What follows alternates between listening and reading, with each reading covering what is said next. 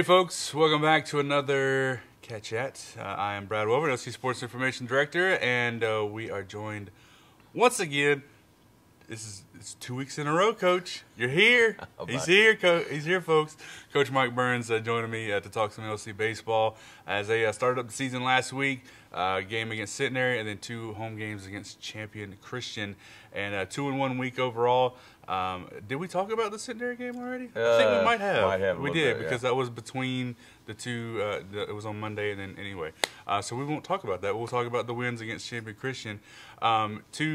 Two games, 2 pretty easy wins. It's kind of one of those games where you just want to kind of get your feet wet, sort of deal. You schedule them like that on purpose, I guess.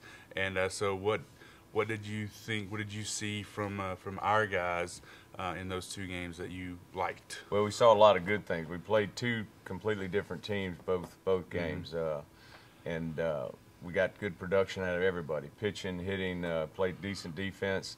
Everything was good. We won both games.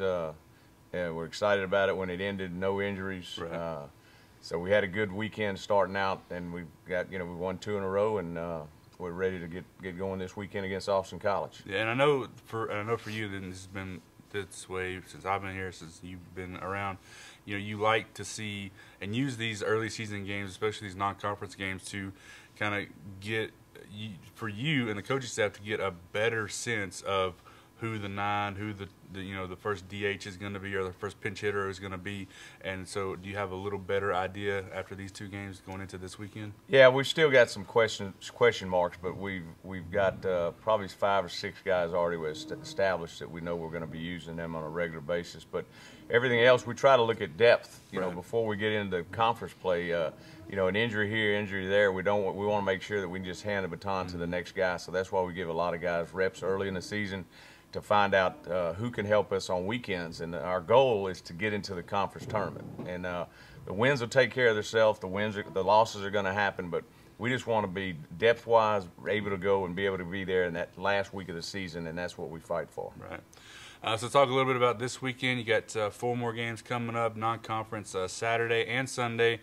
Both 1 o'clock starts at Billy Allgood Field against Austin College, a team we went to play last year at their place. So, what can you tell us about this year's team, and what are you looking for out of our team? Well, Austin College is coming in with, I think, 7 starters back. They've got all their pitching staff back. They had a decent ball club, nice ball club last year.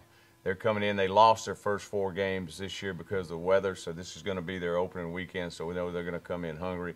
Luckily, we've got a couple games under our belt, and we're going to be able to get after it, doubleheader on Saturday, and then play 2 games on Sunday. Everybody can come after church and spend a afternoon at the ballpark and eat a hot dog and have a great day. I don't know why you would want anything more than that. Anything better. That's church like eating steak on Sunday. Yeah, church in the morning, have your Sunday afternoon lunch at the ballpark, skip the nap, enjoy some baseball. I don't know what more. Doesn't get any better than that. That's right.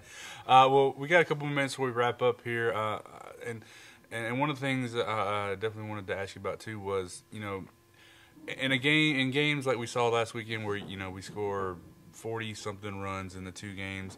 Sometimes it's one guy, maybe that, or a couple of guys that really have standout series. But from just looking at the stats, there was nobody that really just blew it out of the water. But it was more of like 1 through 9, and like you said, both games that really contributed to that many runs and that many hits and all that sort of stuff. So that's got to be encouraging for you too. Well, top to bottom, like you said, 1 through 9. That's what makes you successful. And then in pitching, everybody's got nice starting pitching. It's the bullpen. It's who comes out of that bullpen. That's what wins championships, is pitching. So that's what we're trying to define right now. We're trying to find those 7, 8 guys that can come out of the bullpen and help us late in the ball game, because we've blown a lot of leads late in the game over the years with not having a decent bullpen. Well, this year we think we've got a lot of depth. We don't have any superstars. They just all believe in each other. They believe in the system, and that's what we're working for. And I think at the end, that's what's going to carry us over the hump and get us into the conference tournament. So, that's what we're shooting for right now. Give a lot of guys a chance, and they understand their role.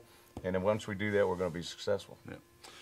All right, folks. Well, thanks for watching once again this week. Remember, 4 more games at home this week as Wildcats take on Austin College, the Kangaroos, or the Roos, however you want to refer to them as. 1 o'clock first pitch in the doubleheader on Saturday. 1 o'clock start on Sunday as well. So just come on out and enjoy the weekend at the Billy. It's going to be fun. Coach, thanks for coming in. Thank you for watching. This is Cat Chat with Brad Welburn. We'll see you next week.